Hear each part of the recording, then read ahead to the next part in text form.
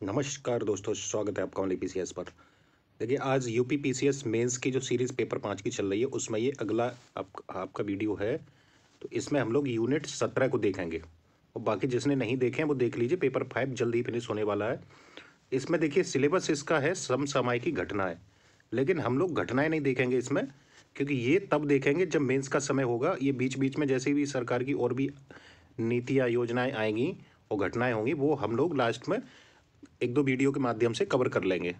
तो हम लोग अभी वर्तमान में वो चीज़ें देखेंगे इसकी जो कि पेपर 5 में और जितने सेक्शन है हमारे, जितनी यूनिट है वहाँ भी यूज़ होंगी और प्लस पेपर 6 में भी ये प्रयोग होंगी। तो इनको आप अच्छे से जान लीजिए। डायरेक्ट योजनाएं पूछी जाती हैं प्रश्न में, सिलेबस में भी दिया है, और इनको आप सहायक के रूप में भी यूज़ कर सकते हैं बाकी किसी यूनिट में जिससे भी संबंधित हो वो चीज़ें, सरकार की योजनाएं, सरकारी प्रयास जो भी आप डालते हैं। तो इसमें हम लोग समसामयिक योजनाएं देखेंगे क्या क्या है उस, और नीतियां, खासकर नीतियों पे फोकस करेंगे। जो नीतियां हैं सरकार की अभी फिलहाल में जो बहुत महत्वपूर्ण हैं, तो इसमें नीतियों को देखते हैं हम लोग। तो चलिए शुरू करते हैं इस वीडियो को। और वीडियो अच्छा लगा करे तो लाइक शेयर कर दिया करिए और कमेंट कर दिया करिए, जिससे कि एक इंटरेक्शन बना रहता है हम लोगों के बीच में। तो उससे अच्छा लगता है, एक मोटिवेशन मिलता है कि आप जुड़े हैं, आप इंटरेस्ट ले रहे हैं वीडियो में, तो और अच्छा आपको कंटेंट अच्छे से अच्छा प्रोवाइड करने की कोशिश होगी यहाँ पे। तो ये आपके ऊपर डिपेंड करता है कि किस तरीके से आप यूज़ करते हैं इस प्लेटफॉर्म को। क्योंकि देखिए, बहुत से चैनल करा रहे हैं लेकिन पेड करा रहे हैं चीज़ों को, और वही चीज़ हम लोग आपको एकदम मेहनत के साथ और एक से अच्छा मैटर आपको प्रोवाइड कराएंगे। तो आपकी भी कुछ रिस्पॉन्सिबिलिटी है, क्योंकि एक जुड़ाव भी होना चाहिए हमारे आपके बीच में। तो चलिए शुरू करते हैं। मिशन शक्ति, इसमें सबसे पहले देखते हैं मिशन शक्ति को। इसको आप और जगह भी यूज़ कर सकते हैं, महिला सशक्तिकरण वगैरह में कहीं भी आए। तो ये कई चरणों में चालू हुआ है ये मिशन शक्ति। तो इसके भाग देख लीजिए, दो भाग हैं इसके, दो चरण जो हैं। जैसे दो भाग आपके हैं ये कि मिशन शक्ति है इसके तहत और ऑपरेशन शक्ति है। तो ये दो भागों में चालू हुआ है। और मिशन शक्ति में क्या है कि अधिकारों के प्रति जागरूकता बढ़ानी है। ऑपरेशन शक्ति में क्या है कि महिलाओं की सुरक्षा और सम्मान पे बल देना है। अब इसके चरण देखें तो पहला चरण जो है इसका, वो महिला सुरक्षा और सशक्तिकरण से संबंधित है, जो व्यापक जागरूकता कार्यक्रम जिसके तहत चलाए जा रहे हैं। दूसरा चरण था इसका ऑपरेशन के रूप में चलाया गया था। और तीसरा चरण जो है इसका, वो निराश्रित महिला पेंशन योजना जिसके तहत चलाई गई। मिशन शक्ति लक्ष्य चलाया गया, मिशन शक्ति कक्ष बनाए गए। कहाँ पे? ग्राम पंचायत भवनों में। कितने? 59 मिशन शक्ति कक्ष बनाए गए ग्राम पंचायत भवनों में। तो ये याद रखिए आप इनको, सीधी सीधी योजना ये आपसे पूछी जा सकती है। और इसी में पिंक टॉयलेट थानों में जो बनाए गए पिंक टॉयलेट, वो भी इसी योजना के मिशन शक्ति के तहत ही बनाए गए हैं। तो मिशन शक्ति के घटक भी देख लेते हैं क्या क्या है इसके। तो देखिए, निराश्रित महिला पेंशन योजना है इसके घटक के रूप में, महिला सुरक्षा है, और 300 पीआरबी की तैनाती है। कितनी? 300 पीआरबी की तैनाती की गई है इसके तहत। और थानों में पिंक टॉयलेट, और आपातकालीन सेवाओं का एकीकरण किया गया। उनको सारी आपातकालीन सेवाओं को मिला के 112 डायल 112 शुरू किया गया। पंचायतों में मिशन शक्ति कक्ष बनाए गए। तो कितने? 59। और महिला सशक्तिकरण के लिए ये जिम्मेदार है, ये महिला सशक्तिकरण किया जाएगा इससे। पंचायत स्तर पर जागरूकता टीम का गठन किया जाएगा इसमें। और स्वावलंबन कैंपों का संचालन भी इसी के तहत किया जाएगा। तो ये मिशन शक्ति कहीं भी आए, ये घटक आप इस तरीके से आप फ्लो चार्ट बना के दिखा सकते हैं। मिशन शक्ति जो है, अब इसमें देख लेते हैं। महिलाओं संबंधी अपराधों की सर्वाधिक घटनाएं यूपी में हुई हैं, इसलिए ये इम्पोर्टेंट हो जाता है। तो इस डेटा को आप ये दिखा सकते हैं क्यों ये इम्पोर्टेंट है, फैक्ट है ये। अब देखते हैं अगली नीति है ये, और यूपी फिल्म नीति जो 2023 में आई थी। यूपी क्या नाम है? यूपी फिल्म नीति। तो इसमें क्या क्या मुख्य बिंदु थे, तो वो देख लेते हैं। मुख्य बिंदु थे यूपी को फिल्म निर्माण का केंद्र बनाना। यूपी में फिल्म शूटिंग पर राज्य के जो कलाकार होंगे उनको सब्सिडी देना, 50% तक सब्सिडी इसमें दी जाएगी। फिल्म प्रशिक्षण और संस्थान बनाया जाएगा इसमें। कौन? फिल्म प्रशिक्षण संस्थान की स्थापना की जाएगी, और जिस पर सब्सिडी दी जाएगी करीब 59 लाख की सब्सिडी यहाँ पे इनको दी जाएगी। और अगला है इसमें, कुल शूटिंग के अगर 2/3 दिन यूपी में शूट होते हैं पिक्चर के, तो उस पर 2 करोड़ की सब्सिडी होगी। और अवधि, ब्रज, बुंदेली, भोजपुरी हेतु अगर इनमें फिल्म शूट हो रही है तो 50% की सब्सिडी दी जाएगी। और वहीं अंग्रेजी, हिंदी और अन्य भाषाओं में शूट होती है फिल्म यूपी में, तो 25% की सब्सिडी दी जाएगी। और वेब सीरीज की शूटिंग के लिए 10 लाख या 1 करोड़ की सब्सिडी दी जाएगी। और इसके मुख्य वेब सीरीज में अगर मुख्य कलाकार यूपी से हैं तो 25 लाख की और सब्सिडी दी जाएगी इसमें, ठीक है। तो ये मुख्य बिंदु किसके थे? यूपी फिल्म नीति के। आपसे सीधा सीधा पूछ सकते हैं नीति। आगे देखते हैं इसके उद्देश्य क्या है। तो इसमें क्या है? अतिरिक्त पूंजी निवेश आकर्षित करना, रोजगार सृजन करना, मनोरंजन को सस्ता करना, यूपी की प्रतिभाओं को अवसर देना, क्योंकि यूपी से ज़्यादातर देखिए कलाकार यूपी बिहार से ही हैं और वो मुंबई में स्ट्रगल कर रहे हैं, तो यहाँ पे एक अच्छा प्लेटफॉर्म मिल जाएगा जिसके तहत। और पर्यटन स्थलों की जानकारी देना और पर्यटकों को आकर्षित करना। तो इस तरीके के कुछ उद्देश्य हैं इसके, तो ये आप दिखा सकते हैं। रणनीति क्या रहेगी इसमें? जो रणनीति रहेगी वो क्या रहेगी? तो देखिए, विद्वान जो अभी वर्तमान में अवस्थापना है, इंफ्रास्ट्रक्चर है, उसका जीर्णोद्धार करना पड़ेगा। नवीनीकरण व उच्चीकरण, उस अपेक्षित सुविधाएं देनी पड़ेंगी यहाँ पे। और सिनेमा से जुड़े हुए एनजीओ को बढ़ावा दिया जाएगा, प्रशासनिक सहायता दी जाएगी इसमें। और वित्तीय प्रोत्साहन का आकर्षण पैकेज जारी किया जाएगा, जिससे कि ये फिल्म के क्षेत्र में यूपी आगे बढ़ सके और एक हब बन सके। और ये आपको पता ही होगा 1000 एकड़ में नोएडा में फिल्म सिटी का निर्माण हो ही रहा है, ठीक। तो ये आप दिखा सकते हैं। आगे देखते हैं। देखिए, यूपी वैश्विक निवेश शिखर सम्मेलन 2023 हुआ था। अब इसमें इंपॉर्टेंट क्या है कि ये आपको पढ़ने की अब जरूरत नहीं है। इन्वेस्ट यूपी 2.0 यहाँ पे लॉन्च किया गया था, इसको याद रख लीजिए, इसको आप कहीं भी कोट कर सकते हैं, यूपी में इन्वेस्ट 2.0। और खेल के लिए क्या किया गया यहाँ पे? बाराबंकी में यहाँ 30,000 क्षमता वाले क्रिकेट स्टेडियम है, तो एक MOU समझौता साइन किया गया है। तो कहाँ पे बनेगा? बाराबंकी में। वो इसी में किसमें? वैश्विक निवेश शिखर सम्मेलन में ही बोला गया है। और निवेश सारथी शुरू किया गया, एक ऑनलाइन प्रणाली है, निवेश सारथी शुरू किया गया, जिससे निवेश आकर्षित होगा। और सुरक्षा, तकनीक और रक्षा के 6 समझौते हुए हैं, यूके की कंपनियों से हुए हैं ये 6 समझौते, MOU साइन हुए हैं। दवा व चिकित्सा के लिए 160 MOU साइन हुए, लगभग 63.4 करोड़ के थे ये MOU। और 100 इंक्यूबेटर बनाए जाएंगे, इसमें बोला गया है कितने? 100 इंक्यूबेटर और अत्याधुनिक केंद्र की सुविधा दी जाएगी। और PGI लखनऊ, IIT कानपुर में AI पाठ्यक्रम शुरू किया जाएगा। ये इसके मुख्य बिंदु हैं। और इसमें देखिए 33.5 लाख करोड़ का निवेश आया है, इसके समझौते हुए। कितने समझौते हैं? तो 19,058 समझौते इसमें किए गए थे यूपी निवेश शिखर सम्मेलन में। तो ये आप कहीं भी अगर मुद्दा आए आर्थिक रूप से, तो आप इसको डाल दीजिए सरकारी प्रयासों में। तो ये सरकार प्रयास कर रही है, निवेश शिखर सम्मेलन भी आयोजित किया जाता है। अगला देखते हैं, यूपी डेयरी विकास एवं दुग्ध व्यापार संवर्धन नीति 2022 कब आई थी? 2022 की नीति है। अब इसमें बोला गया था कि डेयरी और दुग्ध उत्पादन में यूपी का 16% योगदान है। और उद्देश्य क्या है इसका? तो दुग्ध आधारित उद्योगों की स्थापना जो होगी उनको प्रोत्साहन देना, बाजार आधारित लाभकारी जो मूल्य सुनिश्चित करना। अगले 5 वर्षों में 5,000 करोड़ पूंजी निवेश इसमें नीति में बोला गया कि कितना? 5,000 करोड़ पूंजी का निवेश होगा। और आगे है इसमें दुग्ध प्रसंस्करण जो है अभी वर्तमान में 10% है। यूपी में कितना है दुग्ध का प्रसंस्करण जो होता है? तो वो 10% होता है। इसको प्रसंस्करण को बढ़ा के 25% करना इसी नीति में बोला गया है।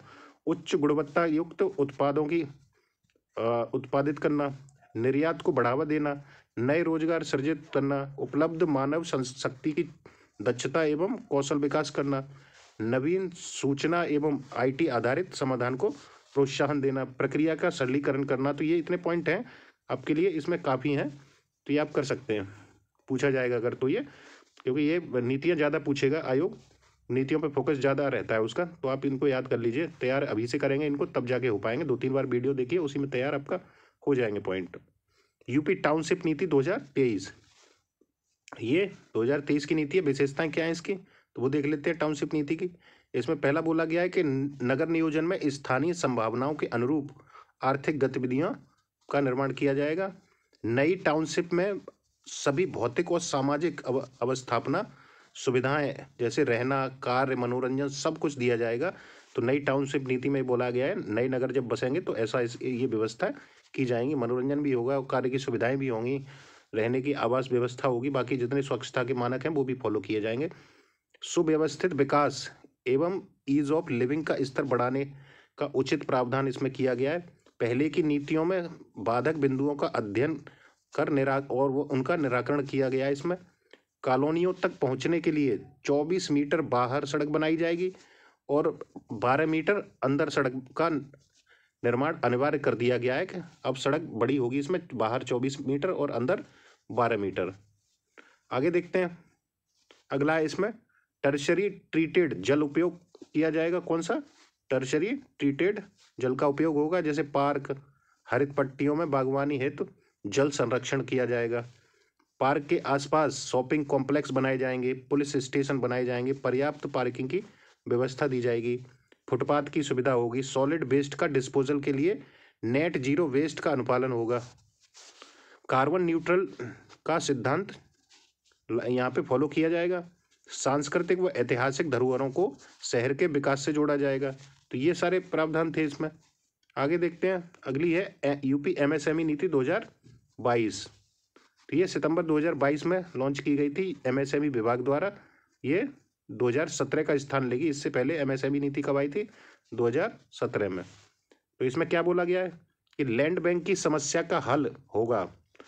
लैंड बैंक जो जमीन से संबंधित होती है, जो ब्यौरा रखती है, और ग्राम सभा की 1 एकड़ या अधिक भूमि पुनर्ग्रहित कर उसके उपयोग उद्योग जो होगा उसका निदेशालय, उद्योग निदेशालय को निःशुल्क दी जाएगी। क्या? 1 एकड़ या अधिक भूमि पुनर्ग्रहित कर उसे उद्योग निदेशालय को निःशुल्क दी जाएगी।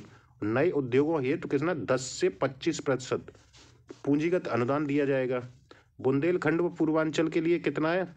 ये आपका आंकड़ा है 25%, 20% और 15%। और मध्यांचल पश्चिमांचल का अनुदान कितना है? तो ये 20%, 15% और आपका 10%। ये एमएसएमई के लिए, यानी जो एमएसएमई उद्योग है उनके लिए ये आंकड़ा दिया गया है कि कितना कितना दिया जाएगा यहाँ पे। तो बुंदेलखंड पूर्वांचल के लिए बढ़ा दिया गया है, मध्यांचल और यहाँ पे अच्छा विकास है तो इनके लिए थोड़ा कम अनुदान दिया जाएगा।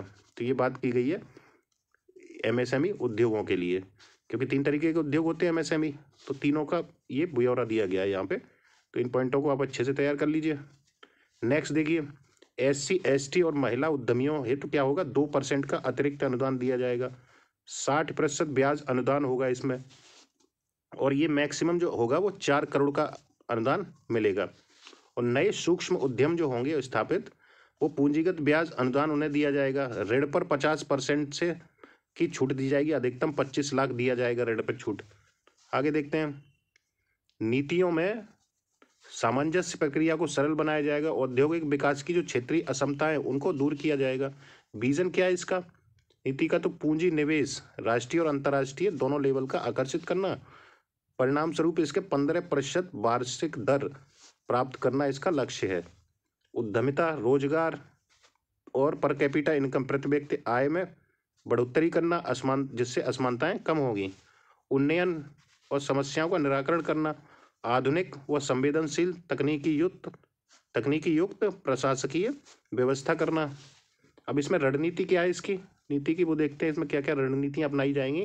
तो देखिए, अवस्थापना सुविधाओं का सुदृढ़ीकरण करना, उन्हें मजबूत करना, और विपणन में सहायता करना, भूमि की उपलब्धता सुलभ बनाना, नवीन अवस्थापना सुविधाओं का विकास करना।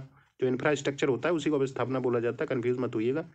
विद्यमान जो सुविधाएं हैं वर्तमान में उनका और उन्नयन करना, अनुकूल औद्योगिक वातावरण बनाना, इसमें ये भी बोला गया औद्योगिक वातावरण बनाने की बात कही गई है। क्षेत्रीय असंतुलन की समस्या को दूर किया जाएगा। निवेश आकर्षित किया जाएगा, जिसके लिए वित्तीय प्रोत्साहन दिया जाएगा। मिशन मोड कार्यक्रम चलाए जाएंगे या योजनाओं में समन्वय किया जाएगा, जैसे मुद्रा, stand up, make in India, startup India जैसी योजनाओं में क्या किया जाएगा? समन्वय। आगे देखते हैं, SCR क्या है? ये SCR है, फुल फॉर्म है इसकी स्टेट कैपिटल रीजन। ये NCR की तर्ज पे बनाया गया है SCR यूपी में। जनवरी 2023 में इसकी घोषणा हुई थी। तो इसमें टोटल कितने 7 जिले आएंगे SCR में, लखनऊ प्लस 6 जिले, 28,000 वर्ग किलोमीटर का क्षेत्र होगा इसका। ये कौन कौन से 7 जिले? एक तो लखनऊ खुद है राजधानी, लखनऊ के आसपास विकास होगा। 6 जिले अन्य हो जाते हैं, उन्नाव, रायबरेली, बाराबंकी, कानपुर नगर, कानपुर देहात और सीतापुर। तो ये आपसे प्री में भी पूछ सकता है। और अगला है इसका पॉइंट कि बढ़ती जनसंख्या के मद्देनजर शहरी नियोजन इसमें किया जाएगा, जरूरी था। मजदूरों एवं गरीबों की जमीनों पर जो पूंजीपतियों द्वारा जबरदस्ती कब्जा ली गई उन पर रोक लगेगी। लाभ क्या होगा इसका? राजस्व में वृद्धि होगी, रेलवे कनेक्टिविटी बढ़ेगी, स्वास्थ्य क्षेत्र में सुधार होगा, अस्पतालों का निर्माण होगा, औद्योगिक क्षेत्र का विकास होगा इससे, और रोजगार उपलब्धता होगी, रोजगार के नए सृजन होंगे, शिक्षा क्षेत्र में प्रसार होगा, नगरीकृत क्षेत्रों में वृद्धि होगी, पर्यटन में वृद्धि है, और नए विश्वविद्यालयों का निर्माण होगा इत्यादि। जो आप सोच सकते हैं सिटी में क्या क्या होता है वो सब कुछ डाल दीजिए कि सब कुछ बनेगा जब SCR का निर्माण होगा। तो कचरे से कोयला बनाने का प्लांट देखिए कहाँ पे, वाराणसी के रमना में लगाया गया है। देश का पहला प्लांट है ये, कचरे से जो कोयला बनाया जाएगा, जहाँ पे NTPC के द्वारा ये लगाया गया है। क्षमता इसकी 800 टन प्लस कचरा जो प्रसंस्करण होगा उसका, इसकी ये क्षमता है।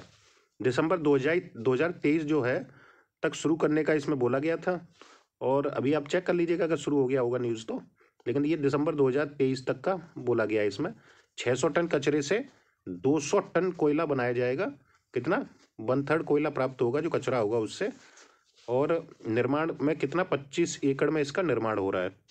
लाभ क्या क्या होंगे? तो ये देखिए इको फ्रेंडली है, पर्यावरण मित्र है, कोयला उत्पादन में आत्मनिर्भरता मिलेगी, क्योंकि कोयला हम जो कोयले से बिजली बनती है और कोयला का आयात भी करना पड़ता है, तो ये खर्चा इस पे जो होगा उसमें आत्मनिर्भरता हमारी बढ़ेगी, बाहर से आयात नहीं करना पड़ेगा। कचरा निस्तारण होगा, प्रदूषण रोकथाम होगी, और स्वास्थ्य परक वातावरण का निर्माण होगा, रोजगार की संभावनाएं बढ़ेंगी। तो ये सारे लाभ हैं, आप ज्वाइंट कर सकते हैं इसको। तो आप इसे डायरेक्ट तो नहीं पूछेगा, लेकिन आप वैसे डाल सकते हैं किसी भी पॉइंट में। चुनौतियां देखिए इसमें क्या है, तो प्रति यूनिट उत्पादन लागत अधिक है, आसपास के क्षेत्रों में प्रदूषण की समस्या होगी, तो ये चुनौतियां कुछ दिखा दीजिए।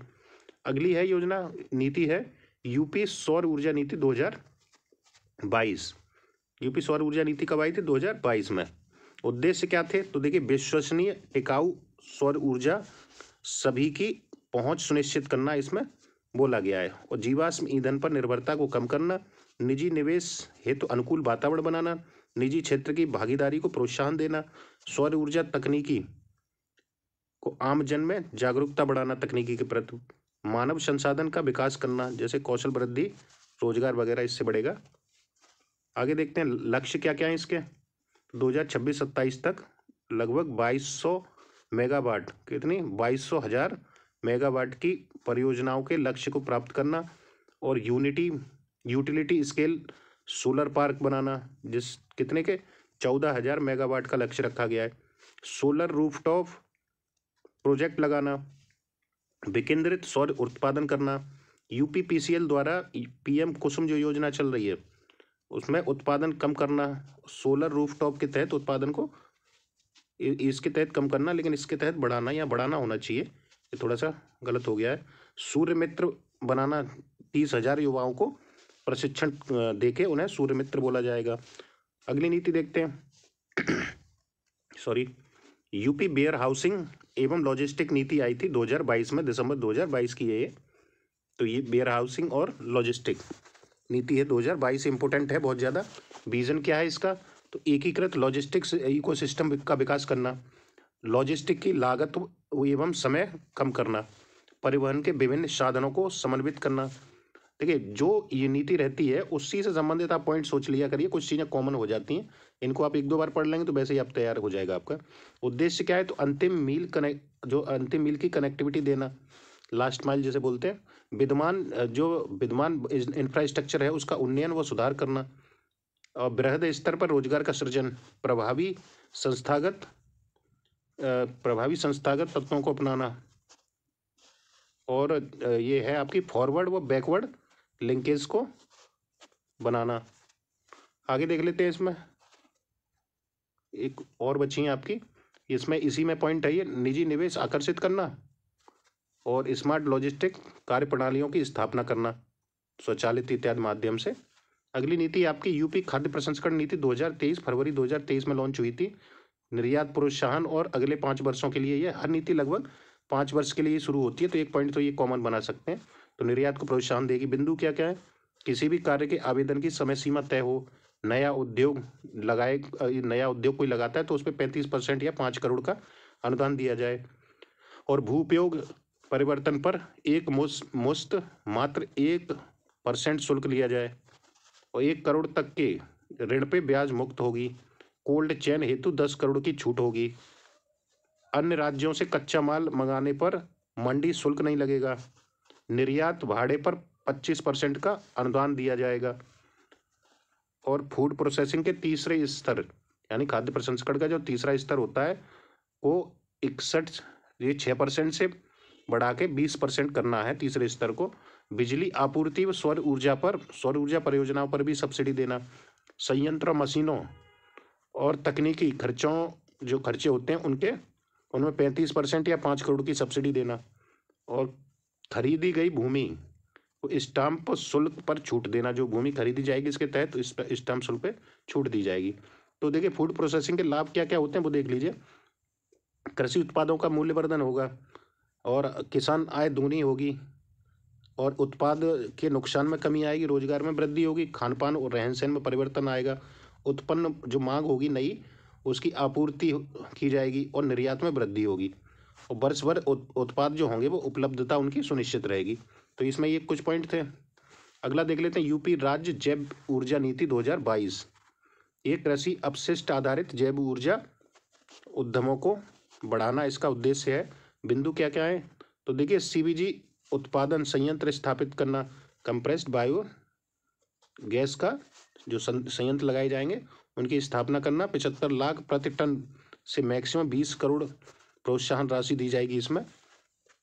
अगला बिंदु है इसमें बायोडीजल बायो कोयला उत्पादन संयंत्र का निर्माण करना जिसमें 75 लाख प्रति टन से मैक्सिमम कितना 200 करोड़ तक का इसमें लक्ष्य रखा गया है।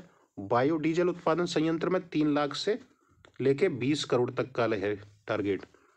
बॉयलर रैकर होता है एवं ट्रॉली उपकरण जो खरीदे जाएंगे उन पर 30% या मैक्सिमम कितनी सब्सिडी है तो 20 लाख उपदान दिया जाएगा। ये सब उपदान है आपका, ठीक है। आगे देखिए शासकीय भूमि जो होगी वो 1 रुपये प्रति एकड़ के लीज पर दी जाएगी। स्टाम्प शुल्क विद्युत शुल्क पे 100% छूट होगी। विकास प्राधिकरण के विकास शुल्क या जो छूट जो होते हैं विकास प्राधिकरण के द्वारा लगाए जाते हैं उन पे छूट दी जाएगी या निःशुल्क होंगे। आगे है आपका इसके प्रभाव वो देख लीजिए घटक कौन कौन से हैं। तो ये जैव कोयला है, सीबीजी है, इथेनॉल है, इनके उत्पादन के लिए नीति बनाई गई है। तो इसमें इतना ही है इस वीडियो में। जब भी और भी नीति आएंगी और योजनाएं सरकार की और जो घटनाएं होंगी वो साथ साथ में आपको इसके करंट के वीडियो देते रहेंगे। अभी इसमें जो थी वर्तमान में वो आपको इम्पोर्टेंट सारी दे दी गई हैं और कुछ पुरानी होंगी उनको भी हम लोग एक जगह कलेक्ट करके वो सारी हम लोग करा देंगे, ठीक है। तो इसमें इतना ही। अच्छा लगे तो लाइक शेयर कर दीजिए, सब्सक्राइब ना किया हो चैनल तो सब्सक्राइब कर लीजिए।